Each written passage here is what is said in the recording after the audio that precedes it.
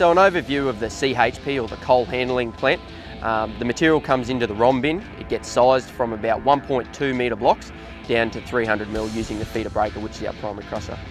The material then is transported using a conveyor into our sizing station, which then sizes it from 300mm down to 150 in our secondary sizer, and then to our tertiary sizer to 50mm, which is our product size.